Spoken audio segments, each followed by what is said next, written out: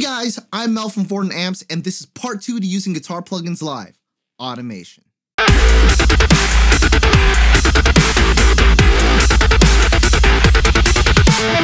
Okay, so I understand that was a drastic example, but you can pull it off using automation in a DAW.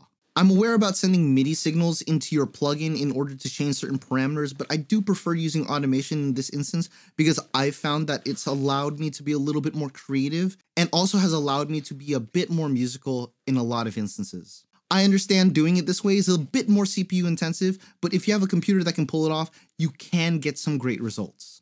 Because this tutorial is going over automation using a DAW, it's going to vary depending on what DAW you're using, but each principle should translate through each DAW. In this video, I'm going to show you how to change amp heads using different plugins. I'm also going to show you how to change amp heads within the plugin, adjust your gate sensitivity depending on what part of the song you're in, changing your delay timing depending on how musical it needs to be in a certain aspect, using EQ and filtering to emphasize certain transitional elements, and cutting guitar volume for places you need to be absolutely silent in a musical setting or in a live scenario. In the back half of the video, I'll be going over advanced concepts like stutter gates or musical gates or glitches. I'll also explain how to get creative and rhythmic with certain production effects, just to show you the power of a DAW combined with the guitar plugin. And I'll also go over turning off the cab sim to create cool, synthy, jarring guitar effects. Alright, so enough talk, let's jump into the computer. So I'm going to show you how to automate in my DAW. So step 1, I'm going to grab my plugin, Fortin Plugin, and then drag it to a new lane. So there are many different ways to automate in different DAWs, but for Studio One, you would basically just press A, and then it brings you to the automation lane. So I'm going to title this track Example. Be sure to title everything you do in an automation session, or else it's going to get very jumbled and very disorganized, and really hard to find what parameter you want to automate when you get into very diverse or very complicated session. So for instance, I'm titling this one Example 1, and I'm going to actually press T and add a lane of automation. I'm going to call this Amp Switcher. This lane of automation will switch my amps from OD1, OD2 to clean. So in order to finalize this automation lane, I have to actually bind it to a parameter. So in doing that, I have to add or remove a lane of automation or a parameter to the track, and then find Example 1, go in my inserts, and then find the lane or the parameter that I want to automate. So the parameter that I want to automate in the Neural DSP plugin is called amp type. So it's right here. I'm going to add it and then click close. Then now you can see that I can add a point of automation by clicking on the line of automation, and then that will show me what parameters I'm switching at what points of automation. So on bar 2, I want it to be clean to bar 3, and I want it to get overdriven to OD1 on bar 3. So without listening to anything, with just riding the automation, let's see.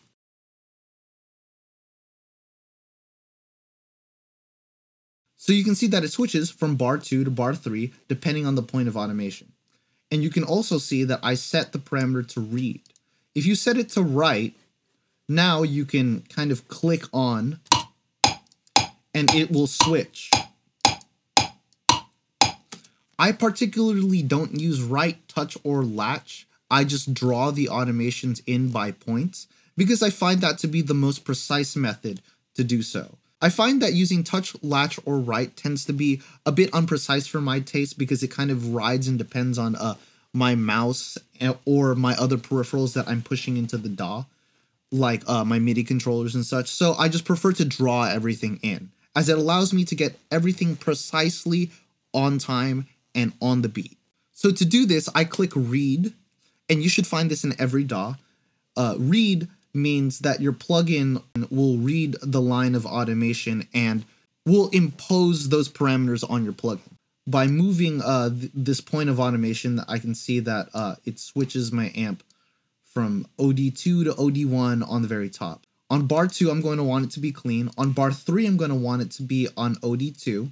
And on bar 4, I'm going to want it to be on OD1. You can see that just by drawing point by point, you get kind of this raised line per se, or a diagonal line.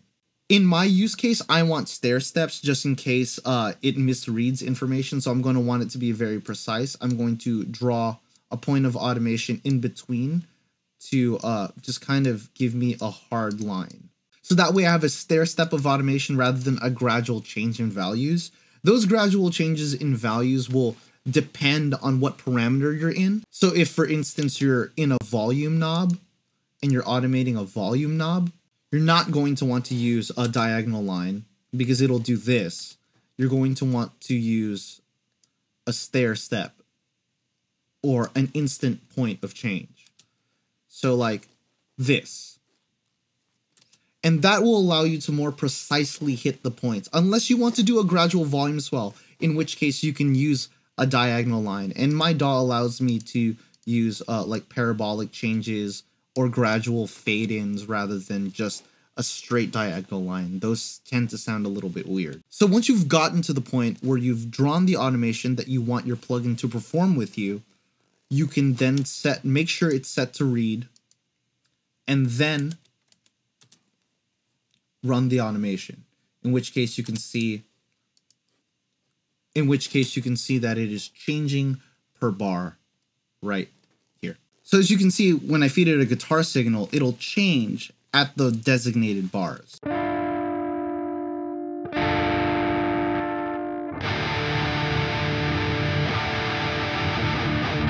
So you can do this with many different parameters in the Neural DSP plugin, all of which you can access through the automation. You can access everything from the pedals independent knob positions to the switches on the amp, to even the cabinet mic phase, if you really wanted to. So that's the basics for Neural DSP automation in a DAW setting in my DAW Studio One. But like I said, it's going to vary from DAW to DAW. So if you're going to be using Cubase, Logic to Pro Tools, it's going to change, but you can find basics in automation everywhere on the internet. So in this phase of the tutorial, I'm going to be going over basic parameter changes and then touch on some advanced things that I like to do with my band live. So I'm going to start off with changing amp sims.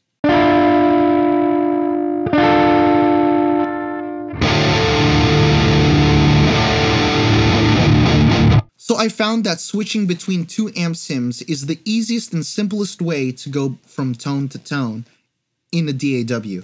It's a little bit more CPU intensive, but if you have a computer that can handle it, it's a great way of doing so. So in my case, I have from measure 3 to 5, the Cali clean tone, and then at measure 5 to 7, a nameless high gain setting. So what I did was I told my DAW to bypass these parameters by going in inserts, finding it, and then adding bypass to those parameters. Those should be a basic function in your DAW. So I told the nameless to bypass from channel 3 to 5, and then I told it to become active from 5 to 7. And I did the same thing by telling Cali to bypass from 5 to 7. So here's an example.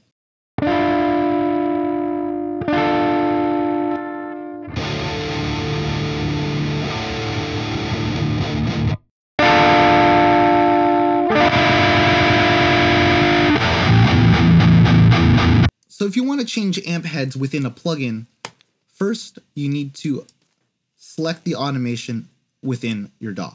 So we're going to go back to add or remove parameters in the line of automation, and then we're going to find change amp type and add that to my lane of automation.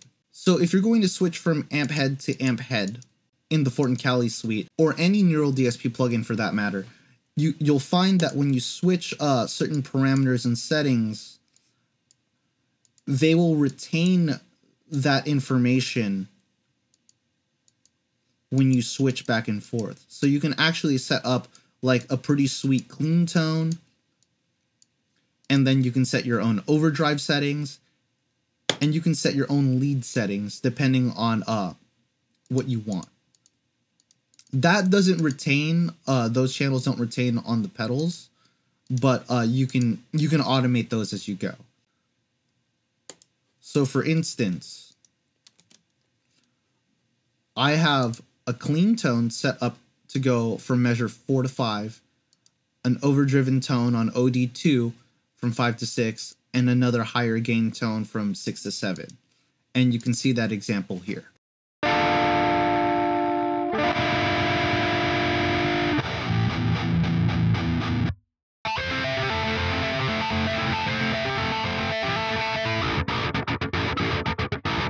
I know that changing gate sensitivity is super important, especially when you're going from lead to rhythm, to going from very loose legato sections or to very tight rhythmic sections.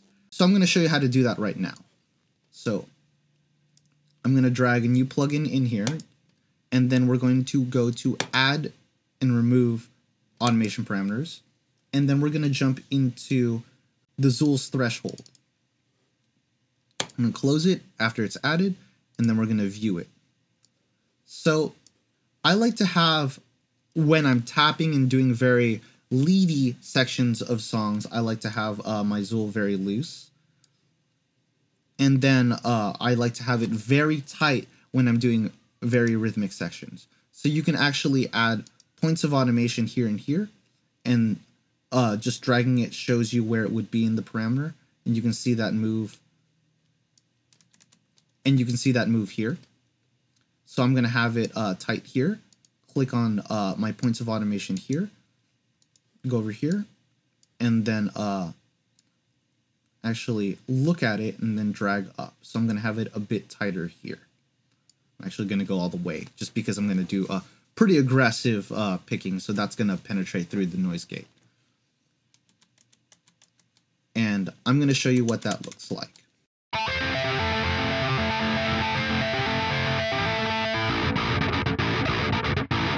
So there you go. That's how you would adjust gate sensitivity depending on the point you have in the song.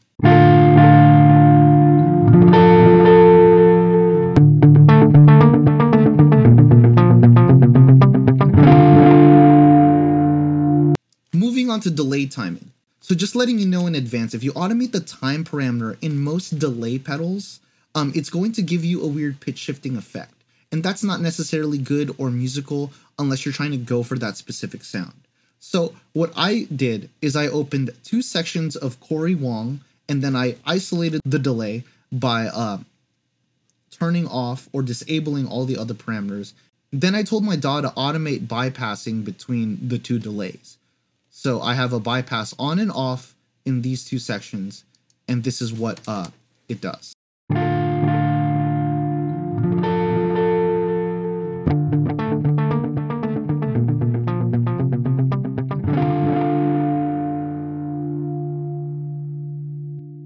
So in order to do that, you're going to need to add a lane of automation to bypass for each delay. And you're going to basically do the same thing we did for changing amp sims. You're going to activate one delay and bypass it when the other delay is happening, like so. So for instance, I drew a line of automation from measure 1 to 3, telling delay 1, my dotted 8th note delay, to bypass until it hits measure 3, and in which case it would then activate and bypass the second delay, which is my quarter note delay.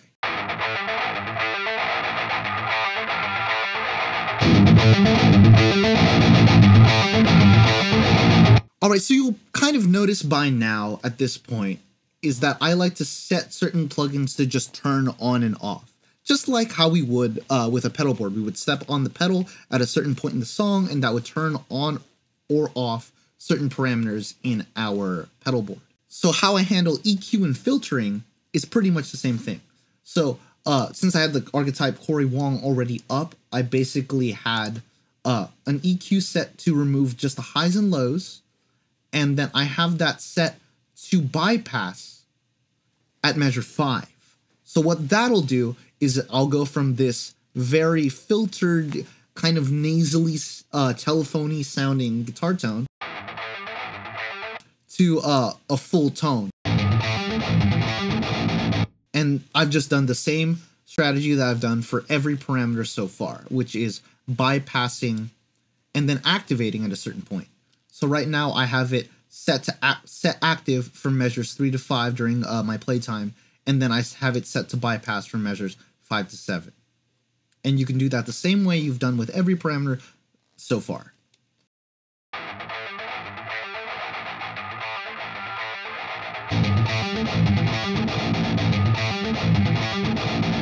I like to use EQ and filtering for certain transitions within songs.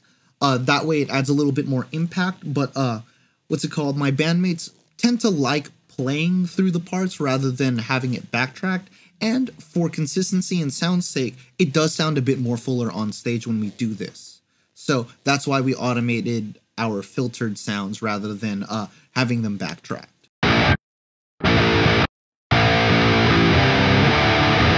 As you guys may or may not know, certain breakdown sections for many live bands are dead quiet or very, very on point. Those bands sometimes automate volume cuts within their pauses. And how I do that is actually a little bit different. I actually bring my DAWs gate and I just set the threshold all the way up, and I set my reduction as much as I possibly can, and I set it after my amp sim. So you can see my amp sim is here, and then I have my gate after it with the threshold and the reduction range cranked. And then I have that, you guessed it, bypassing and activating during certain sections. You can do that the same way using the gate from your DAW. So I'm going to show you how to find those parameters really quickly. So I'm going to drop the gate on top of the volume cut track that I have. And then that would be gate 5.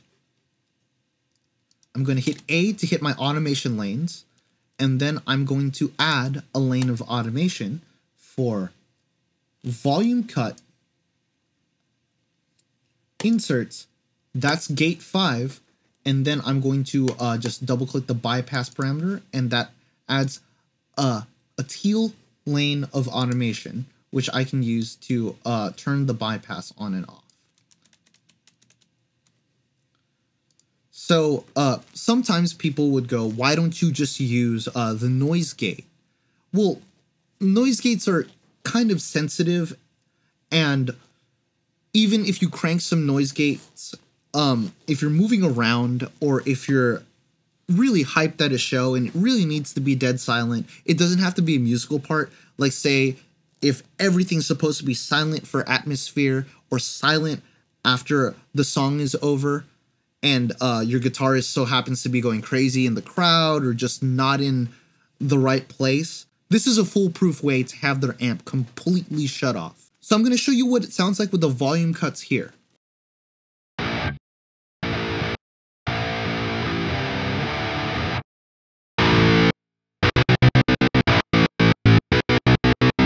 So you can use that technique that I showed you for volume cuts in specific places in a rhythmic way, and that would achieve that stuttered gating effect that you would hear in a lot of records. So to do that, all you would have to do is bypass. Instead of on and off in simple ways at certain sections, you can actually have it done musically. So I have it automating and bypassing musically like so. And here's what it sounds like.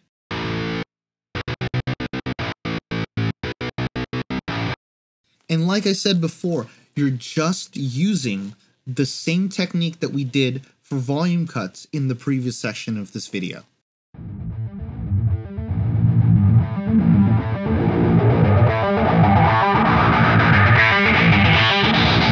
I like using these and doing these a lot for build-ups or certain sections of songs like intros or certain parts where things dropped out and we need to isolate or add some hype. So what I did in this section of the song is I actually automated a high cut to scoop out all the information other than the low end and slowly, gradually increase and fill up and give a full guitar sound at the end of the section.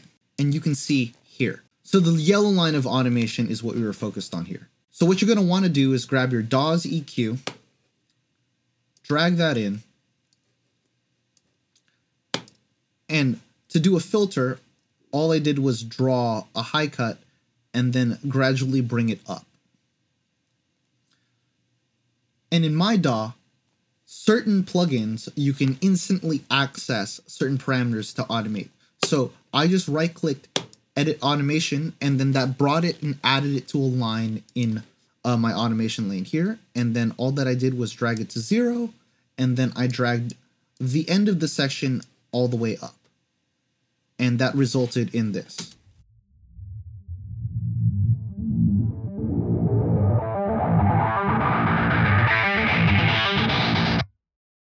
And additionally, I added a little bump to add some little sauce or resonance to the EQ filter sweep. And I had that ride along my high cut. So what I did to do that is I right-clicked Edit Automation, and then I set my points here and here to follow the other high cut.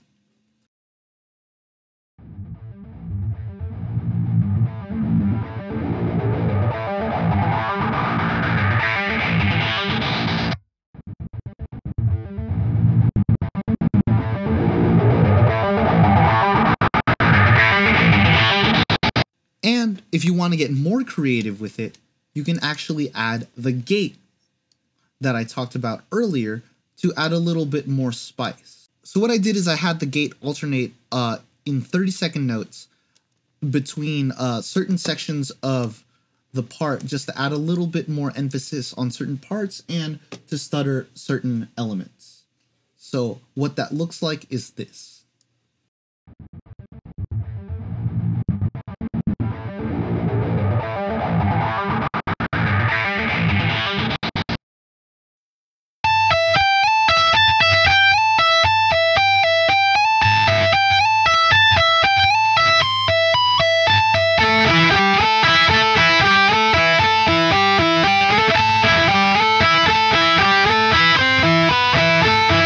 And lastly, I'm going to show you how to tackle very synth-like or very altered, odd guitar sounds. In this portion of the tutorial, I'm going to use archetype Gojira in conjunction with Kali, and I'm going to be focusing on its pitch section.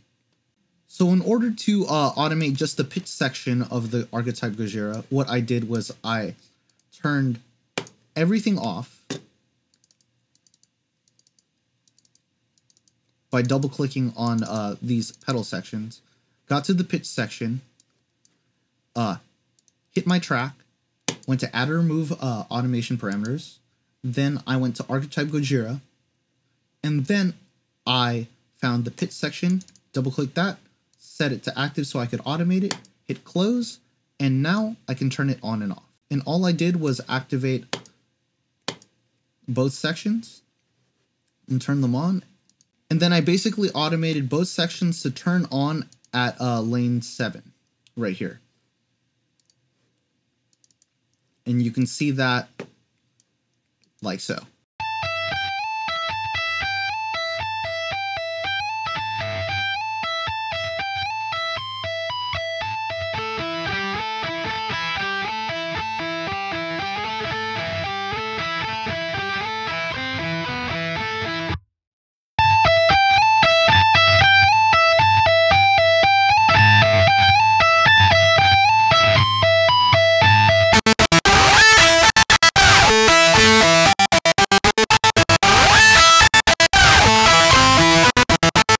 So this is probably the most complicated section of the tutorial. All I did essentially was combine and stacked all the techniques that I've done previously in all of the sections and shown it off here. And in addition to that, I automated my guitar cabinet to turn off.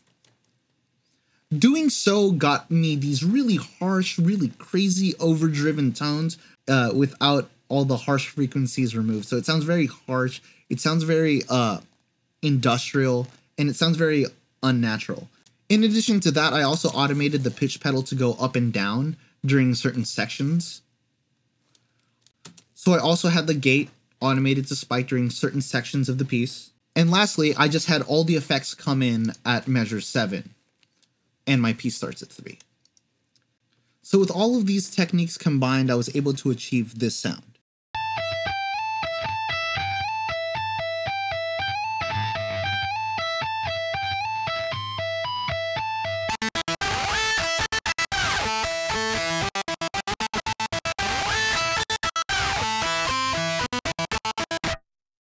So with all of that put together and all of these techniques stacked, you should be able to control every parameter with your DAW and perform live without ever needing to touch a pedal board. And that makes things really easy. That way you can focus on your guitar playing and your performance rather than tap dancing on a pedal board. This is actually my favorite thing to do live, and I abuse it a lot in a lot of live settings to really create a very unique sounding show experience for my listener. So with all of that said, here's what it sounds like in a mix.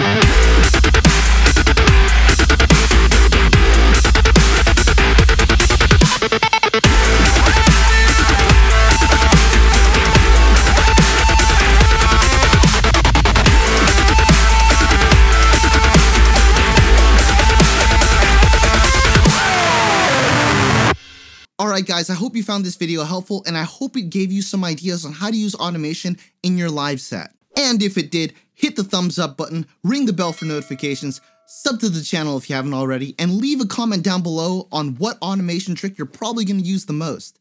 Again, I'm Mel from Fortin Amps, and I'll see you on the next one.